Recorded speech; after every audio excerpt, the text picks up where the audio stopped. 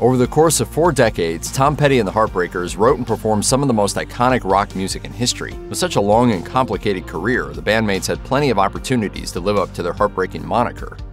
Tom Petty grew up in the relatively small town of Gainesville, Florida in the 1950s and early 60s. Tragically, his dad, Earl Petty, was a violent alcoholic who often took his anger out on his eldest son. Oh, it was just crazy. You know, the house could erupt into a fist fight. Tom recalled to biographer Warren Zanes that the first time this occurred was after he fired a slingshot at a moving car, angering both the driver and his father. Earl came home and beat Tom with a belt. In Zanes' book Petty the Biography, he reflected, "He beat me so bad that I was covered in raised welts from my head to my toes. I mean, you can't imagine someone hitting a child like that. 5 years old. I remember it so well. My mother and my grandmother laid me in my bed, stripped me, and they took cotton and alcohol cleaning these big welts all over my body." In junior high, Tom ran away and briefly lived with his grandmother. However, Earl soon found him and subjected him to further abuse. Still, Tom claims that his traumatic childhood likely led to his eventual success. As he explained to Paul Zollo, author of the biography Conversations with Tom Petty, he often turned to music to escape his dark reality, and that was how his passion for the art form began.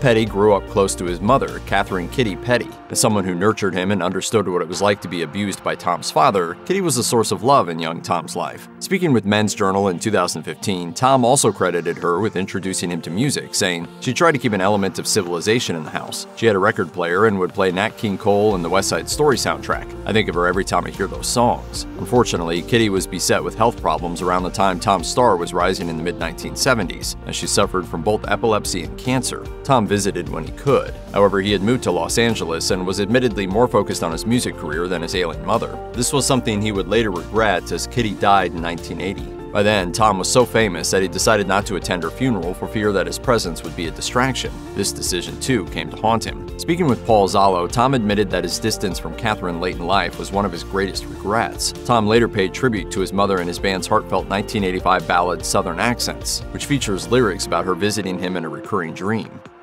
Looking at Tom Petty's trademark album cover smirk or listening to his wry interviews, you might assume he was the most easygoing, confident guy on the planet. In reality, however, he was notoriously introverted, though many mistook this for arrogance. Petty explained to Warren Zanes that throughout his career, he suffered from such severe stage fright before shows it could sometimes cause him stomach pains and impair his vocal abilities. In Paul Zollo's biography on Petty, the songwriter joked how his kids are some of the few people who see the irony in the public's perception of him. He recalled them saying, "The world pictures you as this laid-back, laconic kind of person.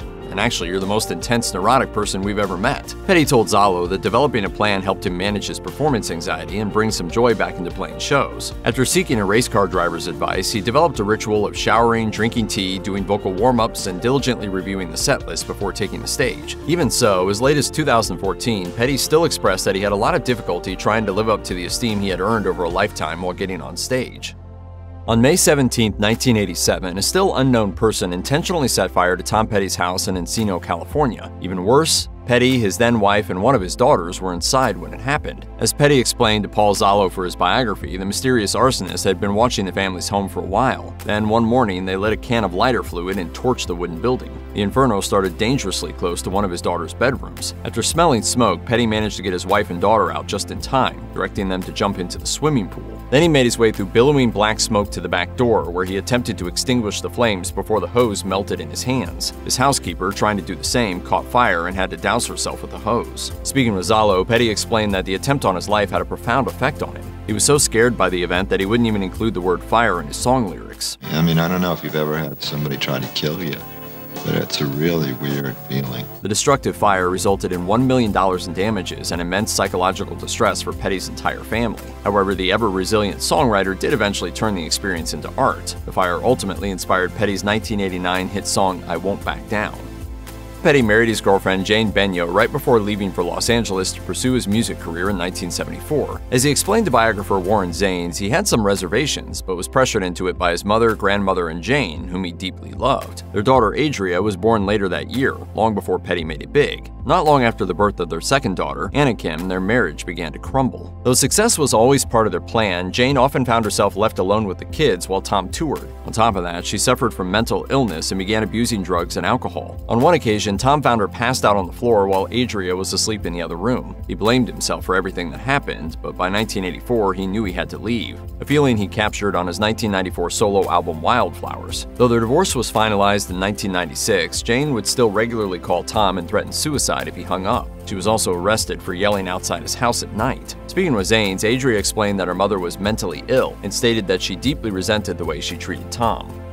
After divorcing Benyo, Petty became clinically depressed. Speaking with Warren Zanes, he explained that he spent weeks just laying in bed, coping with the emotional weight of their separation. He soon started dating Dana York, his longtime crush whom he eventually married. However, around the same time, Petty began using heroin as a form of self-medication and soon found that he couldn't stop. Ashamed, he hid his addiction from everyone in his life, including Dana, for as long as he could. Still, Petty's colleagues described the recording sessions for what is arguably Tom Petty and the Heartbreakers' saddest album, 1999's Echo, as dark, and recall Petty seeming distant and out of character. He wore sunglasses constantly and used a cane to walk. Luckily, with the support of Dana, friends, and his therapist, Petty quit heroin and began working through his issues. He recalled to Zanes an eye-opening conversation he had with his therapist, where they warned him that people suffering from depression as severe as Petty's were often liable to commit suicide or harm other people. He explained, "Maybe that was when I realized that in fact I wasn't living, that I was heading in the other direction."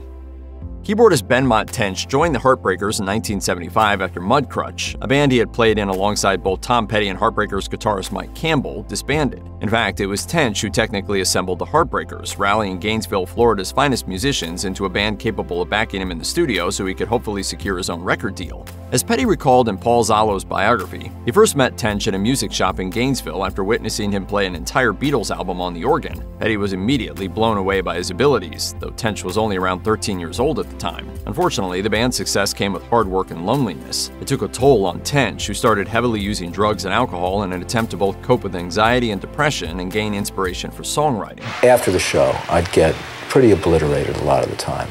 So a lot of that period is a bit of a blur. Before long, this choice began to impact the musician's health. He recalled on the Coffee with Alice podcast in 2014, "When I first started drinking, I thought that alcohol would loosen my inhibition and open the creative door. Then I believed that if I did some cocaine, it might stimulate another part of the brain, hence opening another gate to inspiration. The problem was that it ended up taking that away from me and slamming that door shut." Luckily, he eventually managed to get sober and has continued to make music into his 70s. After founding drummer Stan Lynch was fired from Tom Petty and the Heartbreakers over long-standing differences in 1994, accomplished drummer Steve Ferrone took his place. He started out as what the band's management called a sidebreaker, basically a paid on-call musician who wasn't quite an official member of the band. However, he soon became a full-on heartbreaker and remained one for the remainder of the band's career. Like many musicians, Ferrone was battling addiction when he first joined the band. However, he joined the Heartbreakers around the time he got sober, and claims that Tom Petty was hugely supportive during that difficult process. Petty also helped Ferrone come to terms with his own identity. In 2020, Ferrone explained to Rolling Stone that he found out that his last name didn't match his father's, and the news shook him to his core. It turned out Ferrone's father was an unmarried black man, a social status that was not widely accepted at the time of his birth in 1950. To protect his young son, Steve's last name was changed from Nicholson to Ferrone. When he informed Tom of this, the singer reassured his bandmate that he should be proud of his name, saying, "Steve Nicholson on drums, that doesn't sound good. Steve Ferrone on drums, that sounds good. You did that. You made that name. That is your name." Bassist Howie Epstein joined Tom Petty and the Heartbreakers in 1982 after the band's original bassist, Ron Blair, left to pursue other interests. Epstein had a shy, boyish charm and meshed well with the other band members. He also had an incredible singing voice and provided dynamic vocal harmonies. Sadly, Epstein started using heroin while the band was recording their 1985 album Southern Accents. Howie, how'd you first find out you were in the band?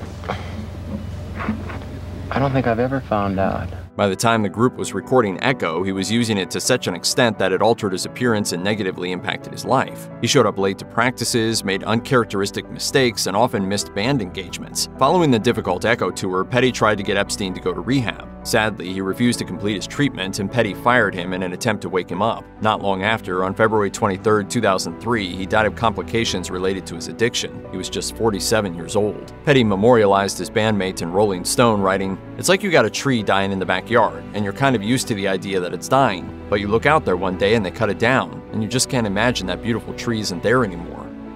Just days after the final Tom Petty and the Heartbreakers tour concluded in Los Angeles, Tom Petty was found unconscious in his home after suffering cardiac arrest. He was rushed to the hospital, but efforts to revive him failed, and he died at age 66 on October 2, 2017. His death was ruled an accidental overdose of several anxiety, depression, and pain medications that he was taking for emphysema, knee problems, and a fractured hip. In an interview with Billboard the year after his death, his wife Dana said that even the day before his passing, Petty was still full of energy and optimism. The previous year, Petty had broken his hip, but opted to postpone surgery to embark on the tour. His pain from the injury was so severe that, in a statement after his passing, Dana claimed he'd probably still be alive if he'd had the surgery instead of continuing to perform. For the Heartbreakers, Petty's death leaves an unfillable void. As drummer Steve Ferrone told Rolling Stone in 2020, the band's long tenure essentially ended with its leader's unexpected death. Guitarist Mike Campbell concurred in a 2020 interview with The Guardian, saying, "I will probably be grieving Tom for the rest of my life. We were best friends. We were poor kids who had a dream to play music and maybe make a record someday, and all of those dreams came true for us together. That's huge." If you or anyone you know is struggling with addiction issues, help is available. Visit the Substance Abuse and Mental Health Services Administration website or contact SAMHSA's National Helpline at 1-800-662-HELP